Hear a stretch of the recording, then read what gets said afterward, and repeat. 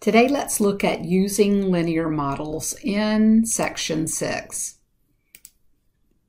We're going to talk about scatter plots. That's a graph that relates two sets of data by plotting the data as ordered pairs. And we're going to see correlation. Correlation is the strength of the relationship between data sets. And we'll create trend lines. That's a line that approximates the relationship between the variables or data sets of a scatter plot. And we can use trend lines to make predictions about the data. And then the line of best fit, that's the trend line that gives the most accurate model of the related data.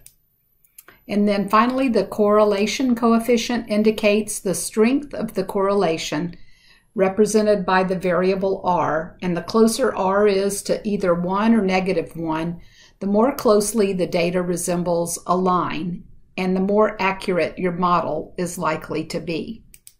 First, let's visually look at correlation. You can see here that this is a high positive correlation and high negative correlation when you think about the slant or the slope in each of those cases. This is no correlation at all over here to the far right. And here there's some low positive correlation, but there's too many outliers on either side of that trend line. And then here again, low negative correlation with the same set of outliers that are too far away from the trend line.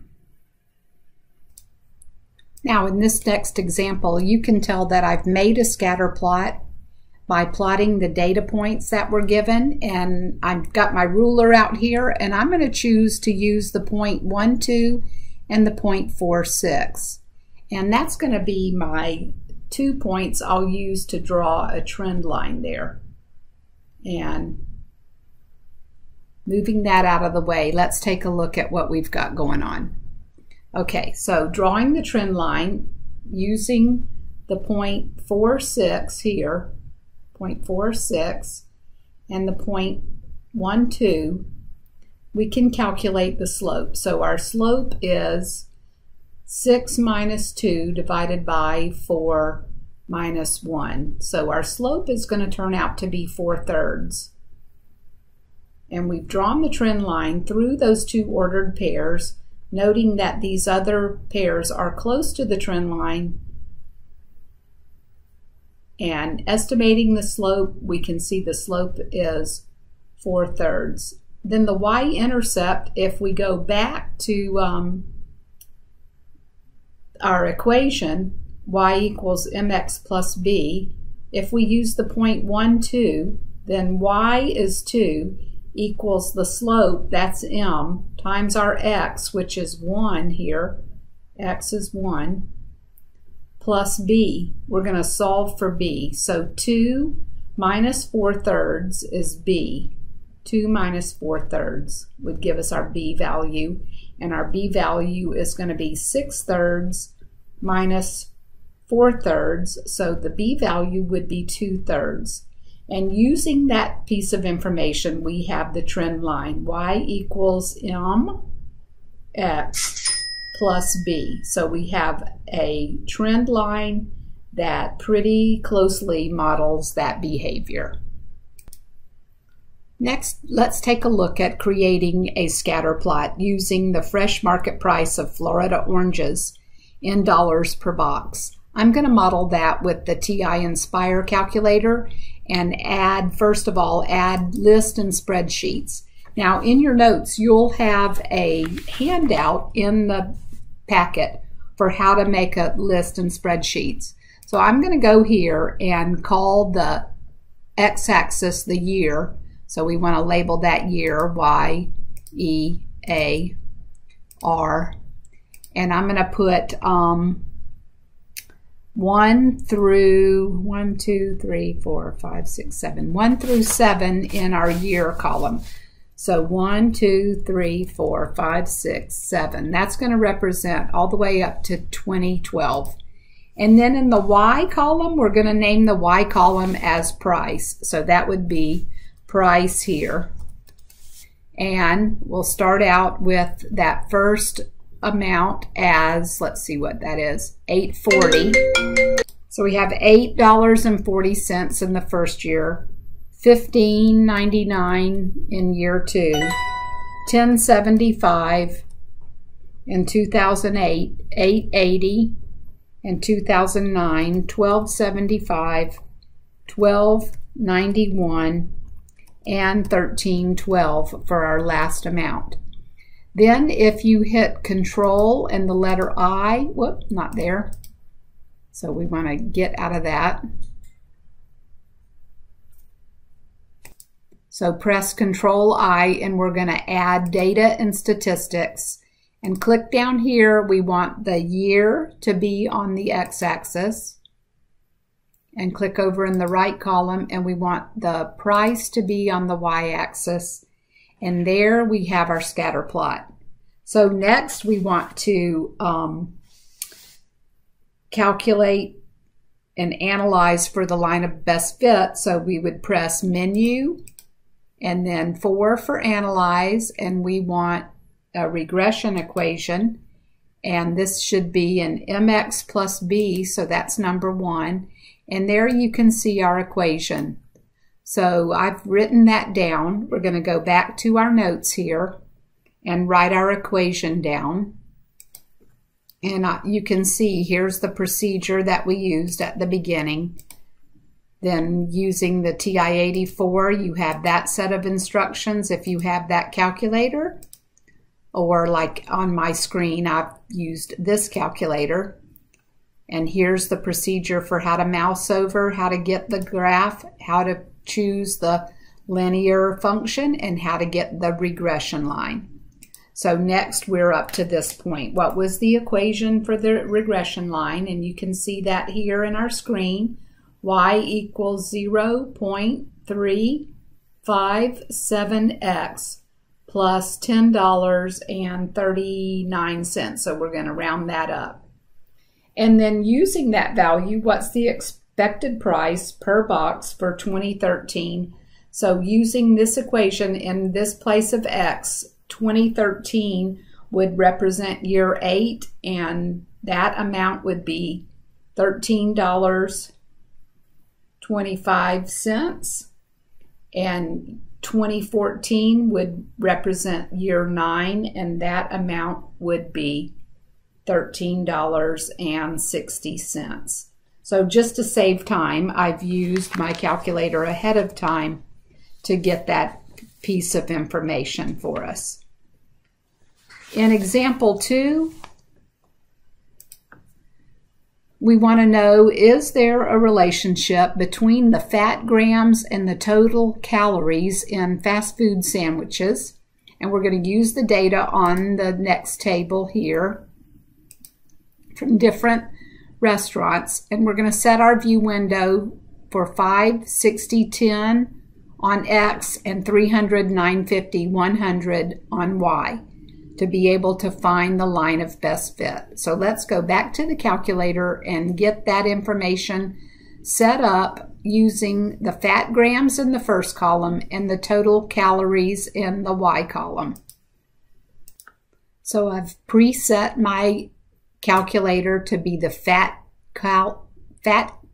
grams in column A and the total calories in column B. And we have, I believe, 14 data points. And then when you do Control and I and enter data and statistics, scrolling on the x-axis, we want the fat. Scrolling on the y-axis, we want the calories. And then go to Menu, Analyze, Regression, and we want a linear regression. So here's our regression equation, 11.258x plus 234.745y. So let's go write this down. So we know the line of best fit is y equals 11.258x plus 234.745. So a chicken sandwich has 12 grams of fat. What are the total calories in the sandwich? So putting in X was our fat, 11.258 times 12 plus 234.745, and we find that that is just about 370 calories in that sandwich. And in the context of the data, what does the y-intercept represent? Well, let's see. If X is the fat, then that would represent if a sandwich had 0 fat calories. So if we had a sandwich with no fat calories, no fat grams at all, then the sandwich would have 234, roughly 235 calories to be a fat-free sandwich.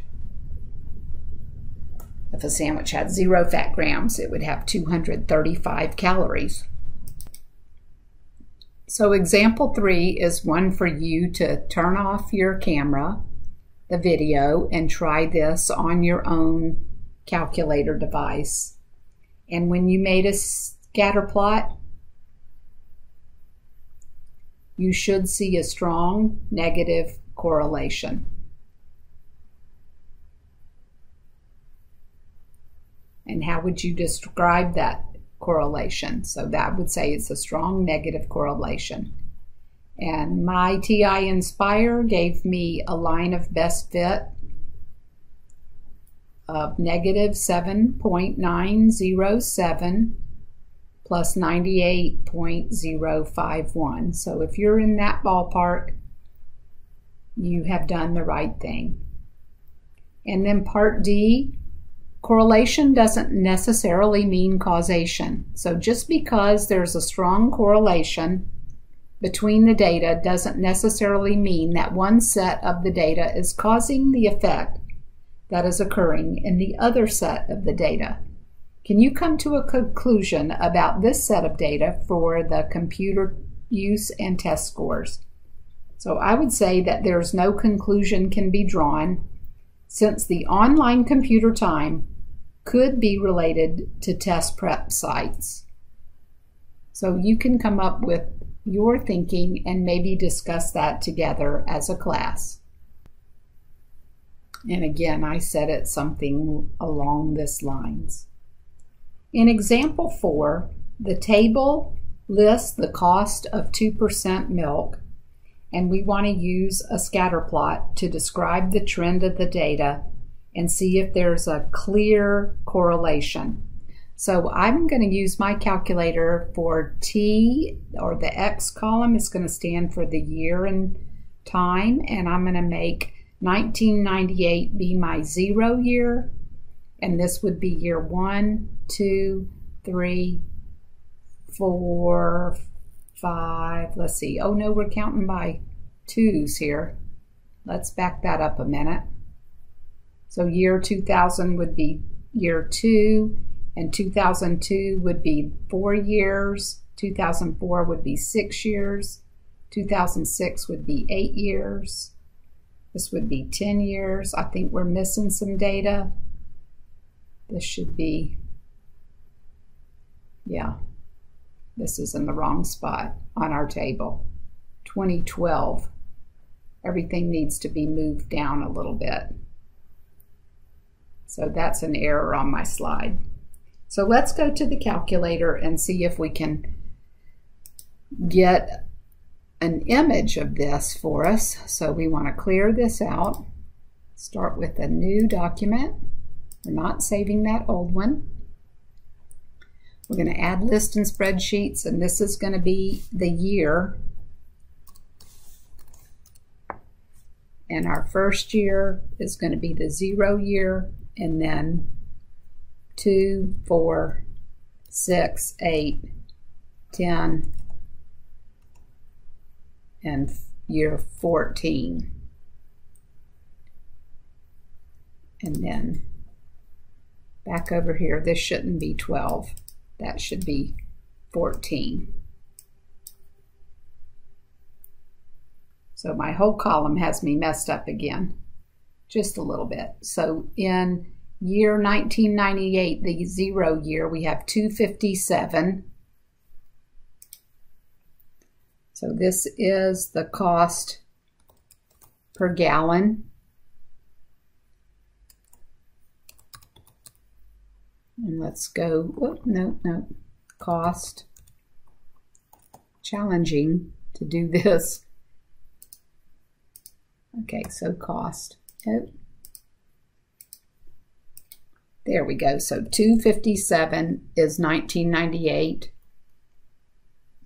257.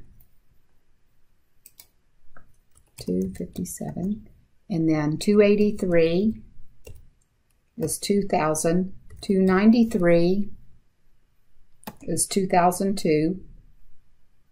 293 again is 2004. 310 is 2006. 371, and then finally 387. So we want to insert Control I, the data, and we're looking for the year, and then we're looking for the cost. That looks like a strong positive correlation. So let's go over here and say this is strong positive. And then to find the equation of the line of best fit, that's going to be menu, analyze, regression, and slope intercept. So that looks like 0.0942x plus 2.542. So y is 0.942 times x plus 2.542, and 1998 represents t equals 0. So based on our linear model, how much would you expect to pay for a gallon of 2% milk in 2015? So 2015 would be 3 years more. So that would be t is 17 in this case. And in the 17th year from this model, 2015, you would expect to pay $4.14 by substituting 17 in place of x there. This looked like the more correct graph or table for that list of data where 98 was year 0, and then the next 2000 year was year 2, and year 4, and year 6, then 8, then 10, then 14, and we calculated the year 2015, so the 17th year, and our estimate was $4.14. And we are finished with using linear models in Lesson 6.